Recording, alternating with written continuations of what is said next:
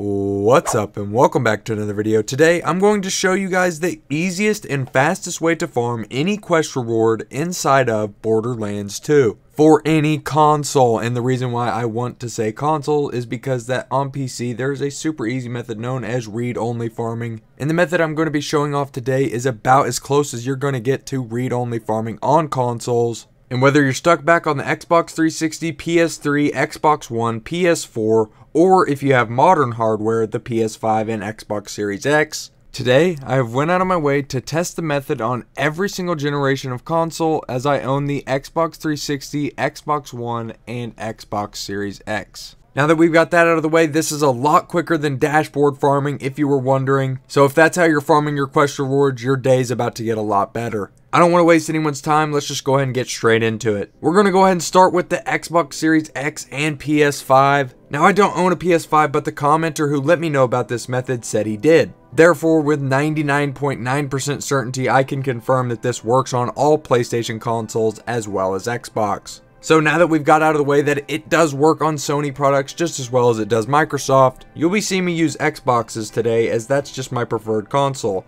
even though I play all of my Borderlands stuff on PC now. Shortly after the Commander Lilith DLC, I just jumped to PC, and honestly I couldn't be any happier. But this method is very simple, and if you didn't know, the original strategy involved you having to dashboard every time you didn't get the quest reward that you wanted, which is not only super tedious, but about twice as long as the method we're about to show you here today. The commenter says he got it from a channel known as Fierce Chimera, and while I have no idea who the hell that is, I just wanted to say, thanks pal. Without you, my friend here wouldn't have told me about the method, and we wouldn't be here today. So let's just get into it. After you have completed whatever quest it is that has whatever quest reward you're looking for, and the mission is ready to turn in, go ahead and save and quit, and you are ready to do this farm. Load back into your game and turn the quest in. For example, you'll see me turning in the side quest Uncle Teddy in order to obtain the pistol known as the Lady Fist, one of the strongest pistols in the game. But I want to give a disclaimer here that this will work for any quest rewards in the game.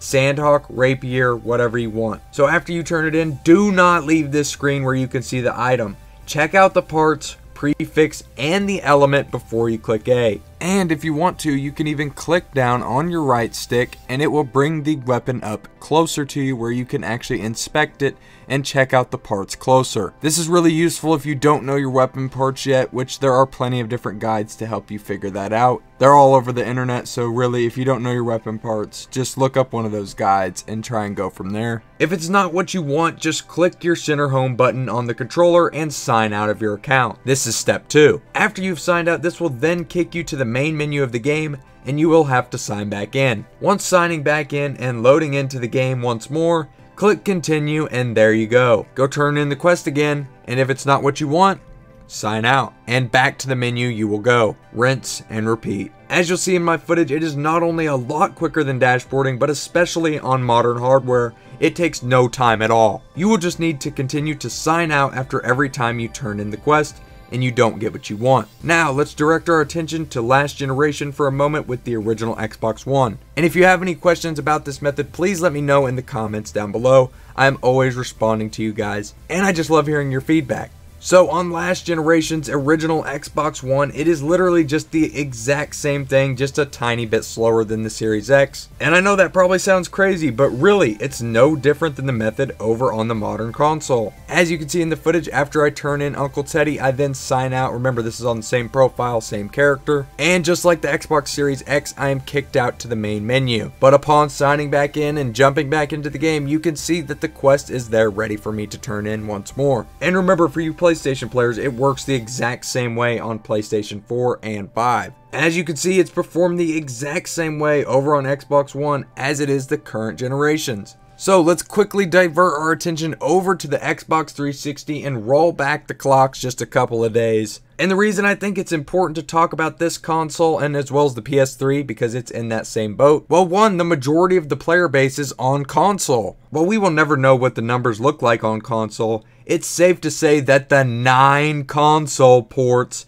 if you count the VR version, definitely have the Steam version beat in terms of monthly players. There's no way just the Steam version has more than those 9 versions of the game going. So the Xbox 360 and PS3 method is literally just the exact same. I just thought I'd get that out of the way, that the console versions, even these old ones. And you guys can let them know down in the comments, because I see a couple of you talking about how you still play on the Xbox 360, including a longtime commenter and legend of the channel, David Wayne. If you're out there, my friend, thank you for your longtime support, and I hope you're doing well on your Xbox 360 Borderlands 2 journey. But like I said, the Xbox 360 method is literally just the exact same, just obviously a lot slower, as the console is many, many moons older. But once you've finished your quest, you'll need to save and quit, and you are ready to go. As you can see, I was farming me a fibber on this really old Salvador save, and I think I literally made this one just to play with people on True Vault Honor mode who didn't have the DLCs, as it was called TVHM Sal. Almost made it to level 50 on there, but I'm sure I was able to jump in on a couple TVHM games, so I'm sure the progress was indeed made for that reason. Really cool to see these old saves, and I'm glad I still have my old hard drive. It was definitely a trip going from the PC to the nice-ass Xbox Series X to this, but nonetheless, you'll essentially do the exact same thing. After you reload the game and turn the quest in, check what you got. If it isn't what you want, sign out, and there you go. You're back to the main menu, just like all the other methods, and you're ready to sign back in. And once you do and you're backed into the game, you'll see that your quest isn't turned in and you can continue your farming. And that's really all I've got for you guys today. I hope you all did enjoy today's video. If you did, make sure to smash a like on it and subscribe if you guys are new. Please let me know your thoughts on this video in the comments below. Are a lot of you guys playing on console out there? I know the Switch version is pretty popular nowadays, and I've even seen some of you excited for Borderlands 3 on the Switch.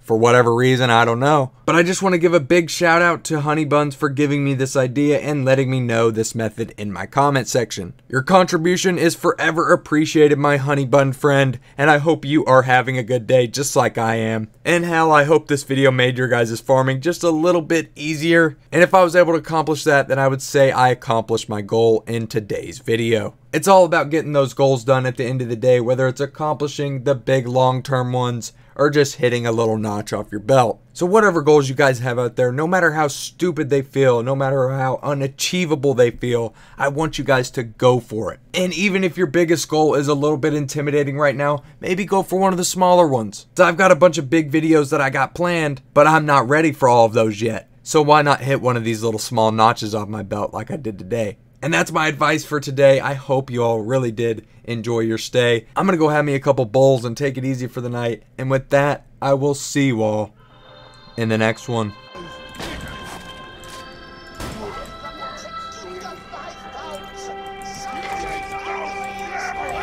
Here he is, Warlord Slaw. This is a man who's about to give me over real quick.